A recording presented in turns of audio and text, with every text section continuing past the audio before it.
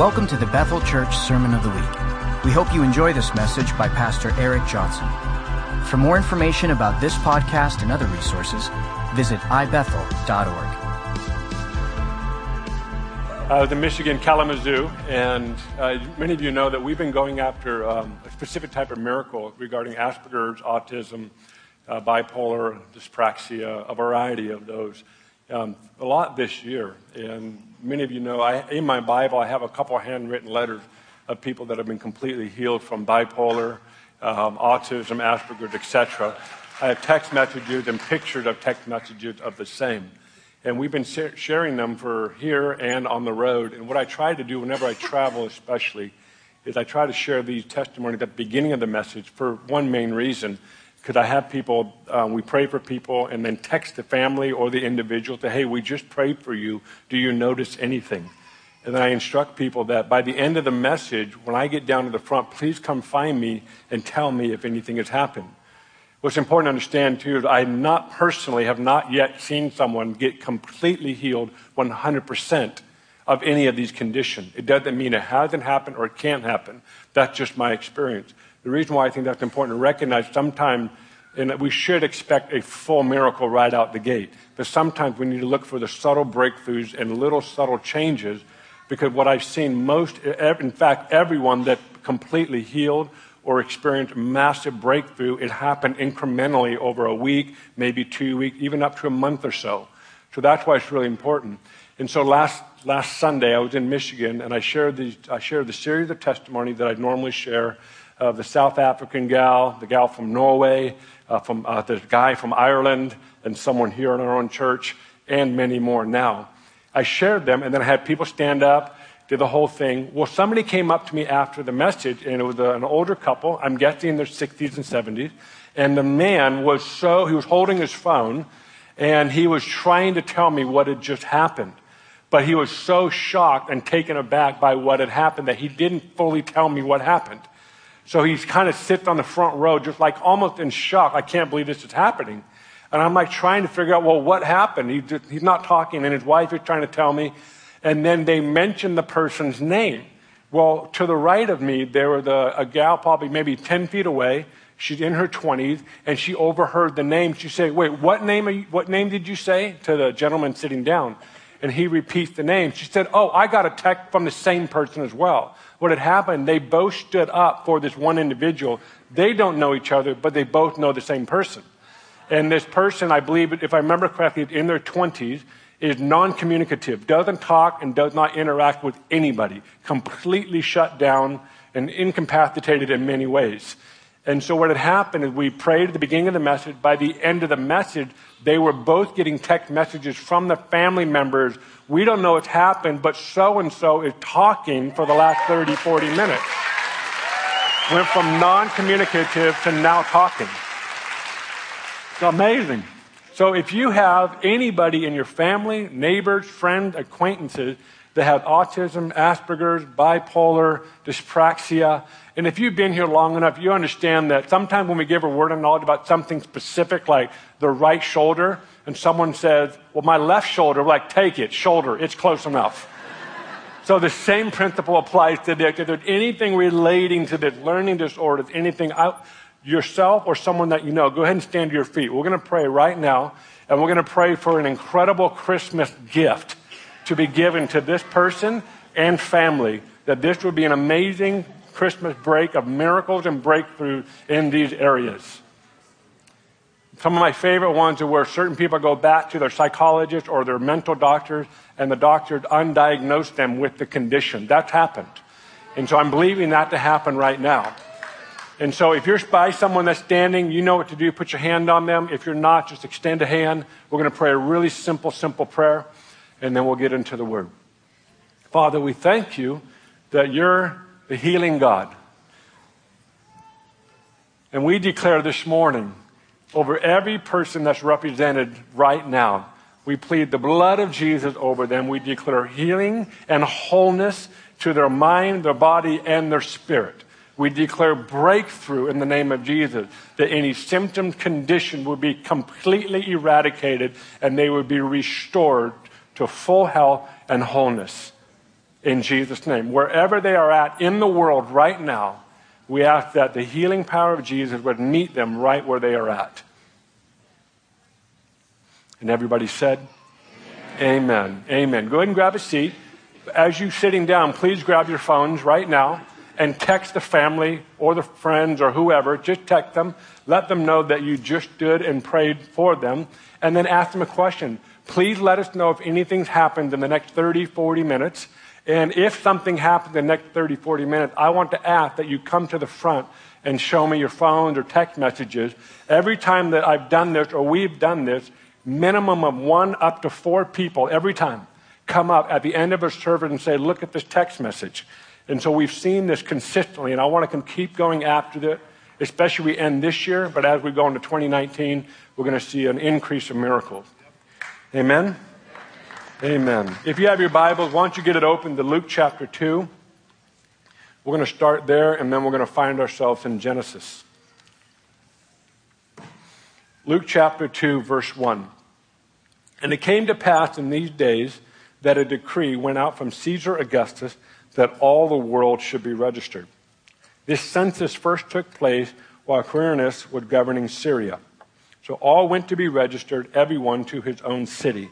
Joseph also went up from Galilee out of the city of Nazareth into Judea to the city of David, which is called Bethlehem, because he was of the house and lineage of David. Verse 5, to be registered with Mary, his betrothed wife, who was with child. So it was that while they were there, the days were completed for her to be delivered. And she brought forth her firstborn son and wrapped him in swaddling clothes and laid him in a manger because there was no room for them in the inn.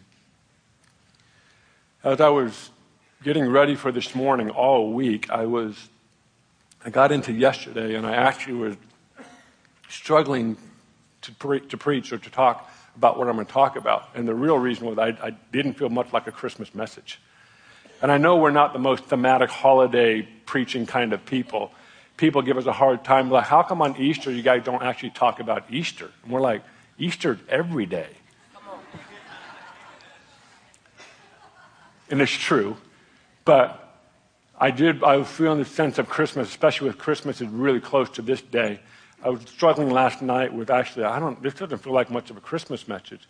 I feel like the Holy Spirit said, yeah, but this is your best Christmas gift. I said, okay, all right. So we know that when Jesus was born and he lived 33 years on this earth, that he not only changed the game, he changed everything in existence. He answered every existential question any human being will ever ask. He answered every question. He is the solution. He is the reason for everything. And what's so amazing to me is that he's so consumed with the vastness of what he's created, and he's equally consumed with you as an individual. That he is so much into the big that he cares so much about the small. And this morning, I want to share a sincere, genuine, and honestly a vulnerable message with you. So you have to bear with me for a little bit. I've got you trapped in this room for 41 minutes. In Isaiah, and I thank you for that clap. It was awesome. The timing was impeccable. I'm just playing. Isaiah chapter 9, verse 6 says this, for to us a child is born, to us a son is given, and the government will be on his shoulders, and he will be called Wonderful Counselor, Mighty God, Everlasting Father, and Prince of Peace. I want you to highlight or make a note of these two phrases, Wonderful Counselor and Prince of Peace. I met those two this year. Sorry. In Lamentations 3, verses 22 to 23, I haven't even gotten to the hard part yet. The steadfast, this is my third time too, so I'm going to be like a raw nerve by the end of this day. The steadfast love of the Lord never ceases. His mercies never come to an end. They are new every morning. Great is your faithfulness. That was Grandpa's favorite hymn, Great is thy faithfulness. We sang that 1,000,000 times before he passed away. In Genesis chapter 32, if you want to go ahead and turn there, we're going to read the first 7 verses, and then we're going to unpack a story that is quite profound. especially for right now. Genesis chapter 32. Let's read verse 1. So Jacob went on his way, and the angels of God met him. When Jacob saw them, he said, "This is God's camp," and he called the name of that place Mahanaim. Then Jacob sent messengers before him to Esau, his brother, in the land of Seir, the country of Edom. And he commanded them, saying, "Speak thus to my lord Esau. Thus your servant Jacob says, I have dwelt with Laban and stayed there until now. I have oxen, donkeys, flocks, male and female servants, and I have sent to tell my lord that I may find favor in your sight." And the messengers returned to Jacob, saying, "We came to your brother Esau, and he also is coming to meet you, and 400 men are with him." Verse 7. So Jacob was greatly afraid and distressed. Let's read that again. So Jacob was greatly afraid and distressed. I realize many in this room have read this story. Maybe not recently, but you've read it before. And some of you have never read this story. You know, Abraham, Isaac, and Jacob. We're talking about one of the patriarchs of our faith, Jacob. Why was Jacob afraid and distressed in this moment? We have to actually go back. In this moment, he's actually 97 years old. 97 by now. You see, Jacob is the twin of another guy named Esau. And when their mother Rebekah was pregnant with the both of them, there's a verse a few chapters earlier, or story a few chapters earlier, where Rebekah says, "What is going on with these babies? They are constantly fighting and warring in my womb." Now, I know mothers in this room, you know what that feels like, but if you can imagine, you recognize this is not normal movement in the womb. These two babies are going at it. And in this moment of like confusion, the Lord speaks to Rebekah. And she says this, "There are two nations inside of you. One of them will go this way, the other one will go this way, and the younger will serve the older." So now Rebekah has this prophetic word. I'm sure it helped the context, but I don't think it alleviated the war. So sometime later she gives birth, and this weird thing takes place. Esau comes out, and then Jacob is still in the womb, reaches out of the womb and grabs his brother's ankle. That's like alien movie stuff right there. Imagine where Rebekah and Isaac like. And the story goes that Jacob wants to come out first, and he's trying to pull his brother back in. That's how these two guys start their relationship. Now the Bible moves on and tells that Isaac favored Esau. That Esau became the favorite. He was the oldest. He was a hunter-gatherer. He was incredibly hairy, which we're going to revisit that point in just a moment. Extremely hairy. They said he came out covered in hair. Not just on the head, but everywhere. And then Jacob comes out, and so as Esau is the father's favorite, Jacob is not a hunter-gatherer. He is more of a home dweller. He's more of a person that stays at home with the mom.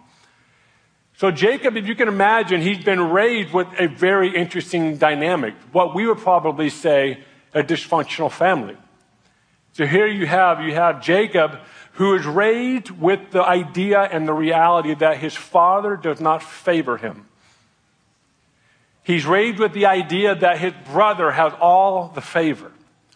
And on the other end of the spectrum, you have the mother who is carrying this prophetic word about actually Jacob, the one that Esau's going to serve.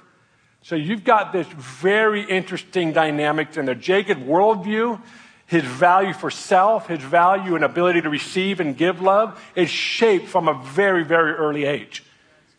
So here we are 97 years later, and Jacob is freaked out of his mind. Got 97 years of baggage. And so as Isaac is favoring Esau, Rebekah is trying to figure out, the mom, she's trying to figure out, how do I get Jacob on top? How do I get him on top of the pile? What's interesting is as you study Isaac, you'll learn that Isaac was incredibly passive. He was not a strong leader. He wasn't a strong dad. He's very passive. In this culture, day and age, when a man would go find his wife, the man would pursue the wife, and they would go to the spring or a well and find their woman. And so all the fathers before Isaac, that's what they did. You go to the well, and there's your wife. I want to marry you, and history is written. But Isaac didn't even go to the well. Isaac stays home. And so a servant is sent to find Isaac's wife. So here you have a picture of Isaac, he's a passive individual. And sometimes in the place of passivity, the opposite person, the spouse, will become incredibly controlling and manipulative. So here you have a passive dad, and you have, in this case, a controlling mom. I think she had good intentions. I think she did what she thought she was supposed to do, but she did it in a way that was pretty deceptive. And unbeknownst to her, she raised a kid named Jacob, whose name was Deceiver. Jacob became a master deceiver, a master manipulator. He became excellent at that craft. And the first place that you see it take place is Esau is out on a hunting trip, and he comes back in, and he is so exhausted. The verse says this, Esau said, I'm going to die if I don't eat something. He is incredibly desperate for a meal. And his brother Jacob goes, I'll give you a meal if you sell me your birthright, or give me your birthright. And Esau, in his stupidity and naiveness, and honestly just ignorance, said that's fine, which revealed that he didn't have much of a value for his birthright, or he was so exhausted his mind was not working properly. You pick, but either way, he sold the birthright. So Jacob's first major act of deception won him something very valuable. So what do you think Jacob did the rest of his life? I know how to get what I need. I become the master deceiver. I will find a way to get it from you. So sometime later, approximately according to my study, 70 years, when Jacob is around 70-something years old, Rebekah, the mom, overhears a conversation with Isaac and Esau. And this is what the conversation goes like.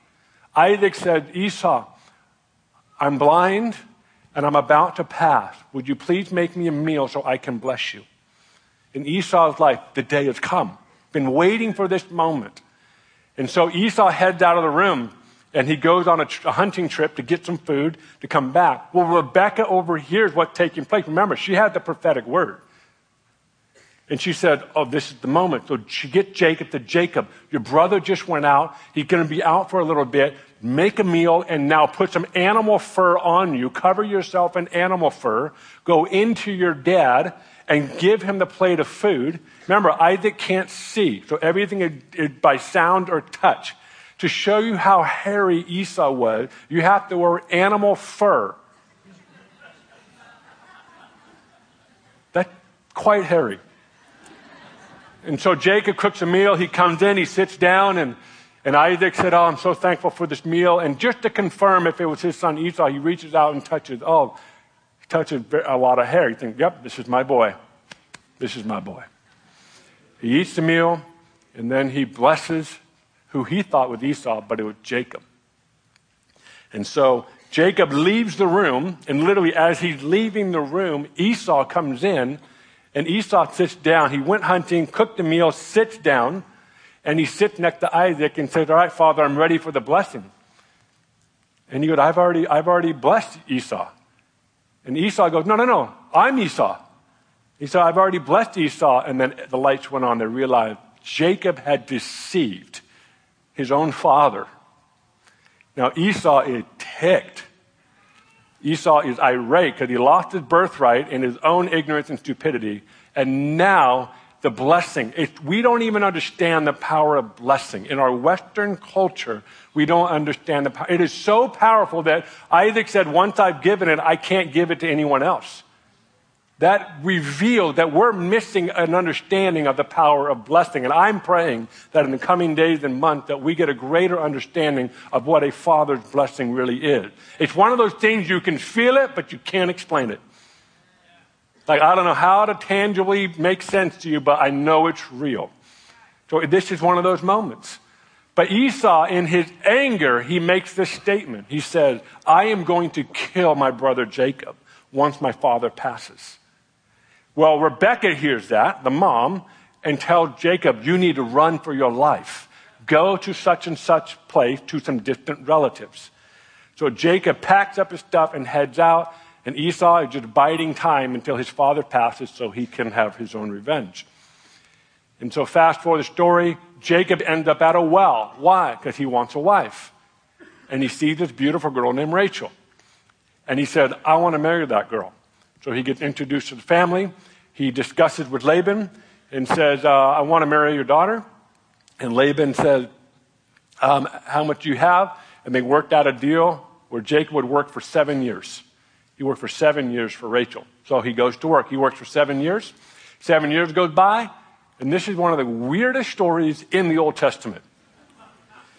Jacob gets married, who he thinks is Rachel, but it's not. It's Leah, the older sister. Has sex with her on the first night, wakes up in the morning and goes, wait a second, this is not Rachel. I don't know. I have so many questions. Did anybody else have questions? I'm like, how do you get yourself in that position? So he wakes up like, what the heck, Laban? This is not Rachel. I worked 7 years for her. And Laban revealed, well, in our culture, in our family, we can't marry off the youngest unless the oldest has been married off. Isn't it interesting that Jacob, the great deceiver, just found his match? Isn't it interesting that sometimes in life you find your match? Sometimes in life, your own issues, you find someone that's even better at it than you. That's a whole message in itself, not for today. So he meets his match. So Jacob is now like, I got to out-deceive this guy. So the next plan was, I want Rachel. And Laban said, well, 7 more years. He said, fine, 7 more years. So now 14 years total. Now you have 2 wives and a couple servants. And there's this conflict happening. And so Jacob and Laban make a discussion. Laban had a bunch of flock and cattle, etc. And they wanted to see it multiply. And so Jacob, in his deceiving skill set, goes, I have an idea. Let me take over the flock. I will multiply them. But here's the deal. The spotted speckled one I take, and the one that are not spotted and speckled, you take. And Laban's like, I'm good with that. This guy's a hard worker. I'm keeping him on my staff. So Jacob then goes down to the watering trough. He takes sticks and branches, creates spots and speckles on them, lays them around the watering hole. And the theory was that the animals that drink from that watering trough, that stare at the spotted, speckled branches, would produce spotted, speckled cattle, flock, etc. This whole story is weird. Everything in this story is so weird. And I love it. And so sure enough, 6 years go by, and Laban takes a step back and takes inventory and says, something's off. And what was off? The spotted speckled flock was enormous, bigger than the flock that it was his. And now he feels like Jacob is a threat to his dynasty, to his wealth. And so long story short, Jacob takes off running. And that's where we pick up in the story right here in the beginning of Genesis chapter 32. Jacob had been running for 97 years. 97 years. You know why he's afraid? Because he had deceived everyone in his life. He manipulated everyone in his life. He was the wealthiest, considered the wealthiest man in his time. He had built up a resume like no one else's business. And what we find out is that his wealth and resume is what he hid it behind to not reveal his internal dysfunction. So after he finds out Esau's coming, they're greatly afraid. So he begins to cry out to God. And then as he had done for 97 years of his life, he took matter into his own hands. And he thought, that's what I'm going to do. I'm going to take my wealth and my family. I'm going to split them in 2, put one over here. And if Esau attacks one of them, then the other one can escape. And then he goes, actually, this is what I'm going to do. I'm going to send massive amounts of gifts to my brother. I'm going to try to appease him, to amend the years of thievery and deception. 97 years. Imagine the hatred that's in Esau's heart right now. He's been waiting for this moment. But he comes up with a strategic, what I want to give Jacob some credit, a pretty brilliant plan. He said, let's send out a bunch of gifts, but let's do it in a procession. Let's not send it all at once. Let's send it little by little. So he organized, he said, all right, send that one. Okay, wait a little while. Let them get out farther in the valley. Okay, now send the next one. Okay, now, why? Because you want there to be this feeling of never-ending wealth that is coming. So Esau would be like, dang, my brother got it going on. He is trying to prove himself by his wealth, his exterior blessing. And all the while, he's actually hiding in a massive internal dysfunction. And so there comes a point in verse 22. Let's read this one together. And he arose that night and took his 2 wives, his 2 female servants, and his 11 sons and crossed over the ford of Jabbok. He took them, sent them over the brook, and sent over what he had had. Then Jacob was left alone.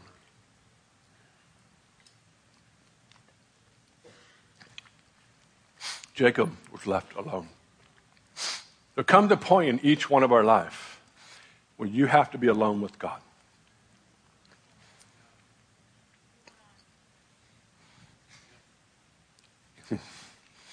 In May of this year, I posted something last week. I said, this has been probably one of the greatest years, but it's also been the worst for me. In May this year, moved to Saturday morning. I could take you back to the moment. I started having chest pains. And I've never had chest pain before. I've never had a physical manifestation of anxiety and stress. In fact, I didn't even know it was that. I was like, maybe it's heartburn or something. Maybe it's just that. And so I kind of just brushed it off and thought I'll just kind of go through my day. And several days went by, and I noticed my breathing was affected, and I'm like, something's not right. So I remember mentioning to Candace, like, I've got this just ton of pressure on my chest. I can't breathe, and blah, blah, blah. So May comes around, June comes around. Instead of it being every now and then, it was 24/7. July comes around, and I'm like, it's getting heavier, and my breathing, it's just not good. And so car fire happened. It's like, all right, we're just going to stuff this down for a while now because our city's on fire. We're in a massive tragedy, understandable. But once the fire kind of passed, I fell apart.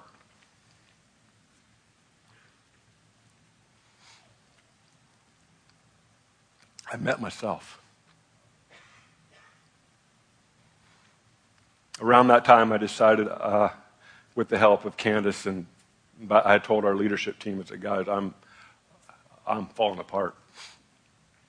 And so I let go of a ton of my responsibilities. We restructured some stuff just to minimize the weight, which helped. It totally helped, but it wasn't fixing the problem, of course. And so I finally got a hold of a professional counselor, Christian psychologist. She happened to live in the Midwest. And I remember that first phone call with her. And I remember sitting in my truck. It was the only private place I could have. I lost it. I was weeping.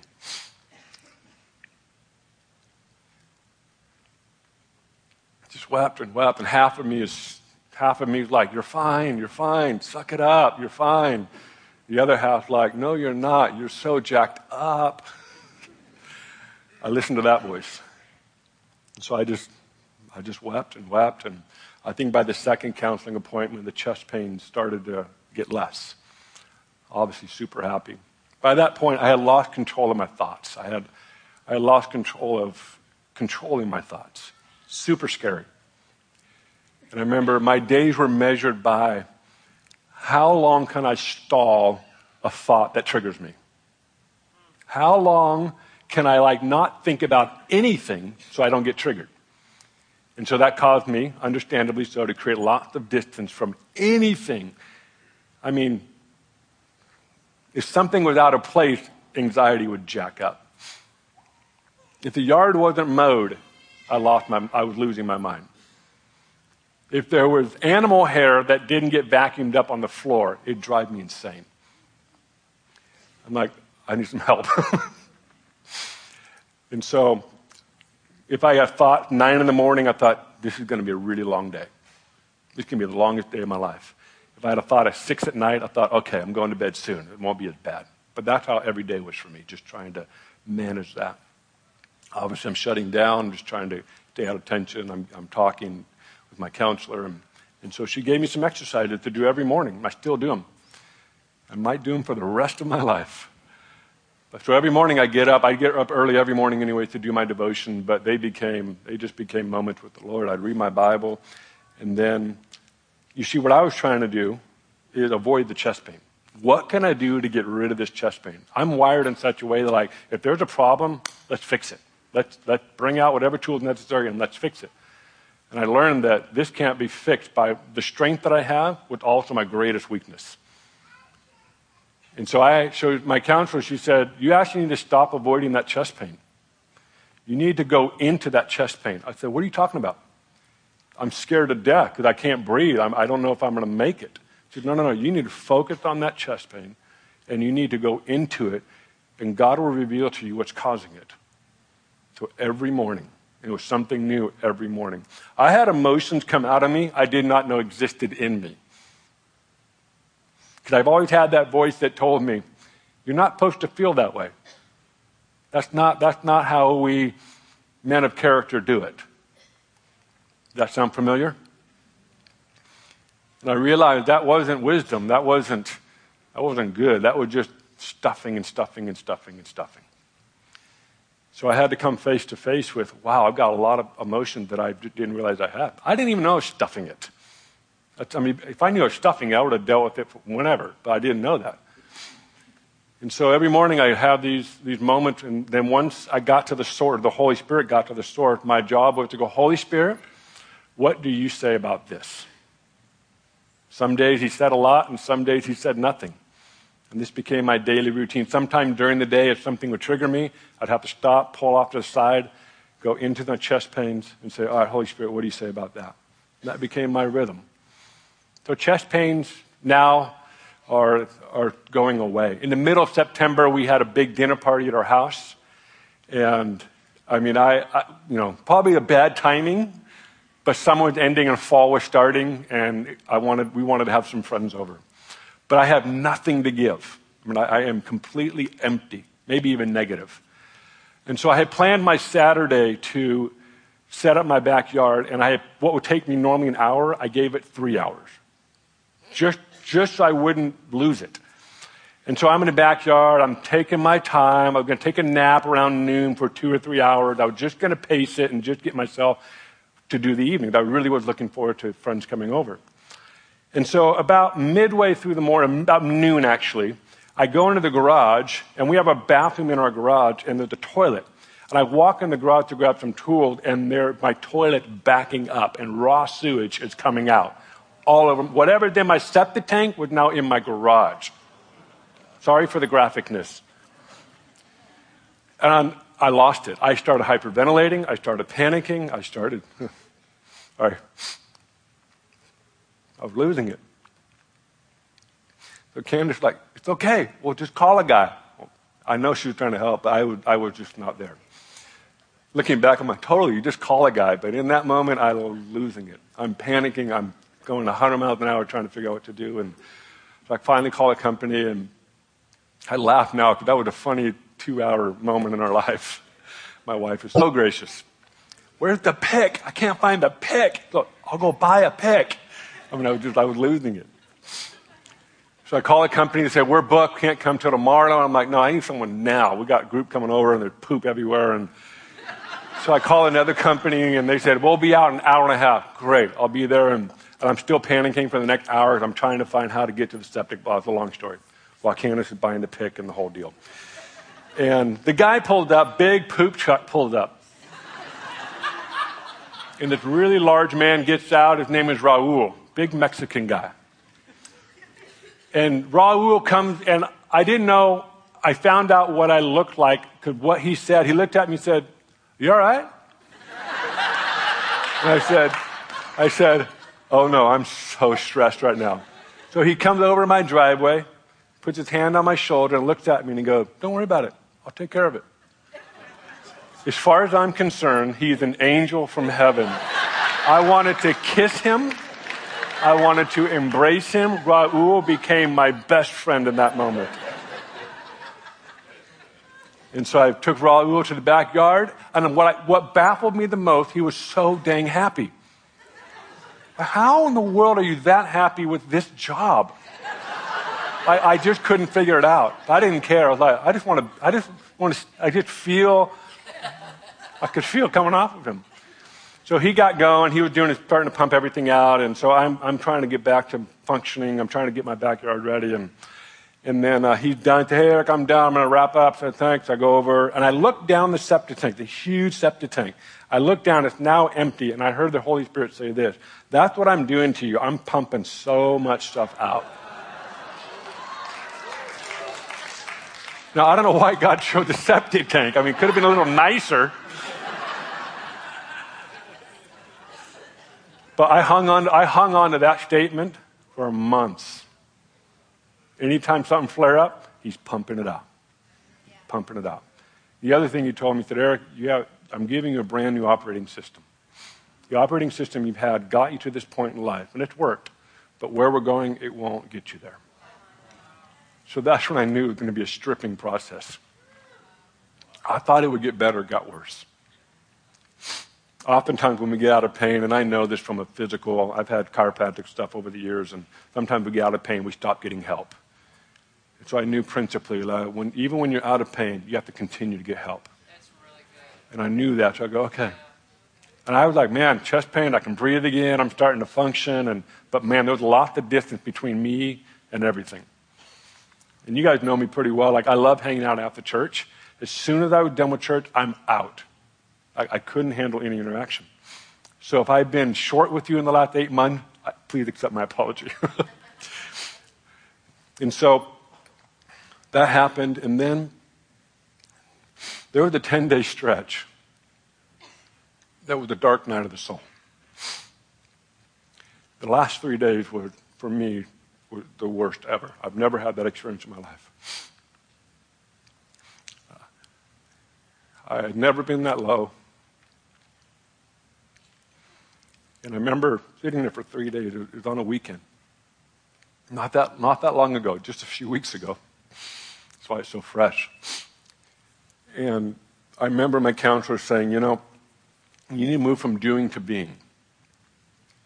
And so I knew that I did my devotion, I did my tool, I did everything, and nothing was working.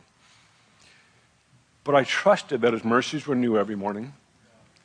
And I trusted that if I just keep walking through this and not try to skip it or get around it or get through it too quick, that it eventually would pass. So this was just a few weekends ago. And I walked in my garage Saturday night. Guess what I found? Oh yeah, more sewage. Toilet backing up, poop and toilet paper and everything you can imagine is all over my garage again. I'm like, dear God. But I didn't hyperventilate. I didn't panic. I just went, whatever, I'll call a plumber. And so I called this guy up, and this guy named John pulled up. And again, John is the happiest dude in town. I'm like, these septic plumber guys, there's something going on there. They're just happy. And so I called him up, hey man, my toilet's backing up. I just got my septic pumped and blah, blah, blah. So he comes over and the septic tank's fine. He said, he explained sometimes when you have a backup from the septic tank, it can create a blockage, blah, blah, blah. And so he runs his stuff down the line to see where the blockage was. And he said, oh yeah, there's a blockage. And when he opened the pipe, you can look in the pipe and it's just standing water, which means it's not moving, it's just sitting there. And he said, yeah, that's what's going on. I said, great, just fix it. So he ran his snake down the line, unplugged it, and now I see water flowing. And I heard the Holy Spirit say, that'll take care of it. I woke up the next morning a different guy. So here you have, Jacob had to wrestle with God at some point. It took him 97 years, but he had to have that moment. So here he is wrestling with God in this moment because he is freaked out of his mind. He has spent his entire life doing things in his own efforts. He's made mess after mess after mess after mess, and he realized, I can't move on. And the key was he had to get alone. I believe every man and woman has to be alone with the Lord at some point. You have to let God introduce you to yourself. I'm all about counselors, and I know my counselor's watching right now. I owe her a lot. And I couldn't have done it without her and the people in my life. There's no question. But there's certain things that you can't do with the help of people. It has to be just you and God. And he has to be the one to introduce to you that's underneath layers of life. So Jacob is wrestling with a man, then an angel, and then we find out it's God. And God's like, hey, I got to go. This has been fun. The sun's about to come up. I need to leave the wrestling match, which I find so funny. Like, why did God ask for permission to leave a wrestling match? And so Jacob, who is known as the great deceiver, is wrestling with God in this moment. And God's like, I got to go. And Jacob's like, you're not going until you bless me. which is really intriguing because Jacob had all the wealth in the world, had the birthright, had the blessing of Isaac, one of the great patriarchs of our faith. He had everything you could ever want, but he was missing the most important thing. So he held on, and God said, fine, you want this, and then he dislocates his hip, and then he blesses him. He changed his name from Jacob to Israel. He went from the great deceiver, incredibly independent, doing his own thing his own way, and then he became a man that was fully dependent on the Lord. And Jacob limped the rest of his life. So the question I'm asking myself, I think we should all ask ourselves, is this: do we want to not have a limp and hide our dysfunction? Or is it worth getting a limp to be free? I've heard it said before, don't trust a man or a woman that doesn't limp. There's a lot of truth in that. And so Jacob wakes up in the morning. He recognizes the way he walks is going to be different the rest of his life. The way that he gets places, the way that he gets things done changes. And I think that's the thing. You realize when you have a match with God, you do life different from there on out. And Jacob knew that. He walked with a limp. The way he approached stairs, the way he timed everything changed from that point on. It affected everything. So now you've got to go meet his brother. Now you've got to go out and face his greatest fear. And that man on the other side of the valley has every right to kill him. And he's ticked. He's got 400 men. He's got his army around him. So instead of Jacob hiding behind his wealth, he said, actually, I'm going to go out front. So he goes out front, and he walks across the valley. And he sees something on the other side of the valley. He sees a little dust kicking up. And he sees a man running, but he notices the sword is not unsheathed. He notices the spear is not held high. And as the man gets closer, he begins to notice that his facial expression is not one of anger, revenge, or bitterness. It's one of joy. Talk about confusing for Jacob. 97 years been scared of that guy. And that guy is smiling at him. Talk about a moment. It's happening so fast. I think Jacob, in my opinion, he just stopped. He's stunned. So Esau runs the entire distance and embraces him and kisses him. It's just like the prodigal son story where the father runs to meet the son. This is the Old Testament moment here where Esau begins to greet him. Imagine Jacob in that moment. I think Jacob got up that day thinking, you know what, this might be my last day being alive. I actually deserve to die because of what I've done to that man. So he was ready, and the exact opposite happened. So Esau embraces him, kisses him, and Jacob is stunned. And Esau says something like this. He said, why did you send me all these gifts? I am fairly wealthy. And Jacob's like, no, please. And you can read the story. They argue back and forth, which is so great. Little comedy humor in their moment. They argue back and forth. Finally, Esau says, okay, I'll take it. I'm like, dude, take the stuff, man. Take it. And then they go on their way. What I want to do today is I want to give a moment for people to stand in just a moment. If this message resonates with you at all, in that you know you may have been running. You may not be 97. You may be 20. You might be 30. You might be 40. It doesn't really matter what age you are. But you know that you've been hiding your dysfunction and projecting something else. And I think that's the thing that we do as people. We project something else because we're hiding something. If this message resonates with you, I want to pray for you today. Because I feel like the Lord's going to introduce you to Prince of Peace and Wonderful Counselor. Because I just met them recently. I'll tell you what, they're awesome. So if that's you, I want you to stand.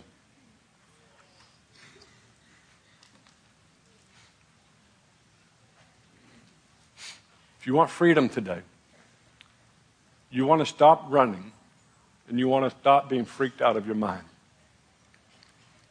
And you want to have an encounter with God so he can introduce you to yourself. I want you to stand to your feet. We're going to pray for you.